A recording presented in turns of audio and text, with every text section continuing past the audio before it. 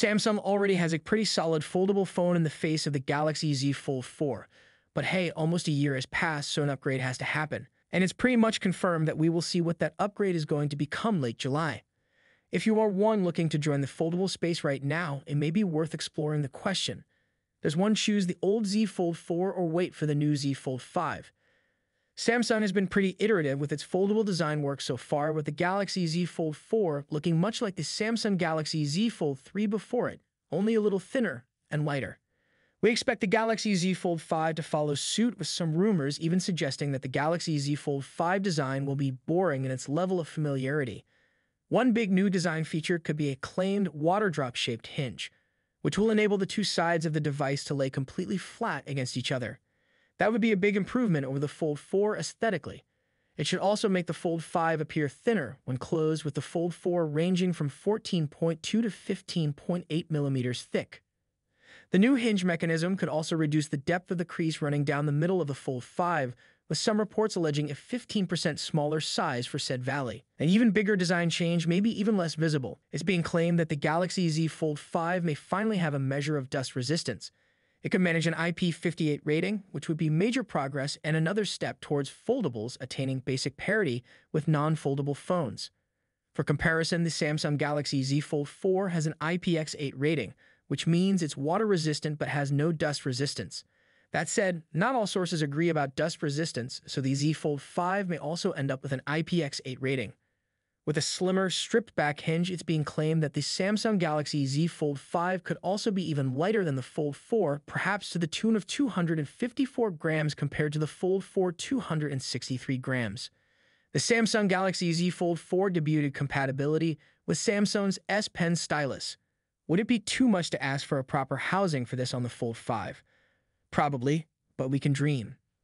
We're not expecting any great changes on the display front, which is fine by us. Samsung knows what it's doing on the screen front, and everyone else is largely playing catch-up.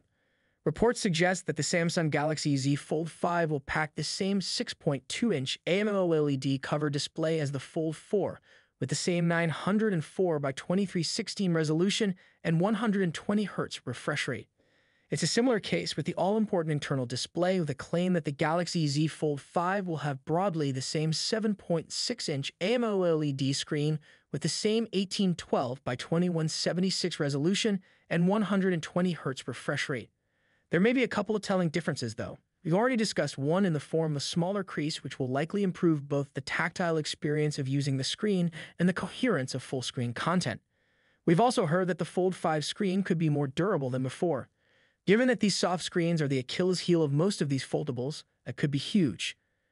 Another improvement, according to the rumor mill, is that the Samsung Galaxy Z Fold 5 display will be brighter, going beyond the Fold 4's peak of 1200 nits.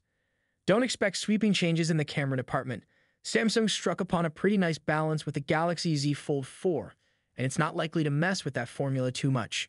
Reports suggest that the Samsung Galaxy Z Fold 5 will pack in another 50MP main sensor, like the Fold 4, with a 12MP ultra-wide and a 10MP telephoto. Despite the ostensibly identical nature of the two camera systems, however, it has been rumored that at least one of the Galaxy Z Fold 5's sensors will be new. Expect the same 10MP cover screen camera and 4MP internal display camera as before, with the latter sitting underneath the display. If I were to lay real money on any of the Samsung Galaxy Z Fold 5 rumors that are floating about, it would be this one. It'll almost certainly run on a Snapdragon 8 Gen 2 chipset, which will represent a half-generational upgrade on the Samsung Galaxy Z Fold 4 and its Snapdragon 8 Plus Gen 1. That doesn't sound like much, but the Snapdragon 8 Gen 2 has been impressing us so far, running faster for longer than the Gen 1 series. Besides, this will likely be the same for Galaxy version of the chipset that found its way into the Samsung Galaxy S23 range, which runs a little faster than the regular version of the Gen 2. We've heard that the Fold 5 will come with 12GB of RAM as standard, just like the Fold 4, and it's also said that there will be the same 128GB, 512GB, and 1TB storage options. One particularly detailed spec leak also claimed that the Samsung Galaxy Z Fold 5 would feature improved speakers and haptics, so fingers crossed for a foldable that sounds and feels better. With reports that the Samsung Galaxy Z Fold 5 is getting slimmer and lighter, we wouldn't hold out hopes of a bigger battery. The Galaxy Z Fold 4 had a slightly weedy 4,400 mAh battery, and reports point to the same 4,400 mAh for the Galaxy Z Fold 5. Not that this is a terrible situation by any means. 4 generations in and soon to be 5, Samsung is becoming an expert at eking out the juice from a compact battery for a device with a massive display. In our experience, you can squeeze around 13 hours of usage out of the Galaxy Z Fold 4, with more if you go lighter. We hope for an advance on that in the Fold 5 thanks to the more efficient chipset and another year of Samsung's optimizations. The Samsung Galaxy Z Fold 4 wasn't exactly rapid in the recharging department with 25 AU wired support. We're not expecting the upcoming phone to get any faster, judging from early Galaxy Z Fold 5 certification listings. We're not expecting a massive foldable revolution with the Samsung Galaxy Z Fold 5, with all reports pointing to an iterative upgrade on the Galaxy Z Fold 4. And you know what? We're fine with that.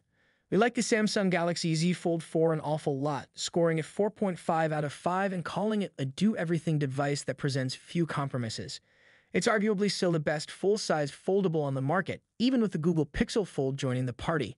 Besides, Samsung is unlikely to stand completely still, with reports of an improved hinge, souped-up performance, and greater durability from the Fold 5. The real question is, will the Galaxy Z Fold 5's subtle refinements make it preferable to the Galaxy Z Fold 4 once the latter has received its inevitable price slash? The Fold 4 is unlikely to become cheap overnight, but every $100 slopped off the bill will bring it closer to mainstream viability. Anyhow, guys, what are your thoughts on that? Let's know them in comment section below. Be sure to subscribe. Peace out.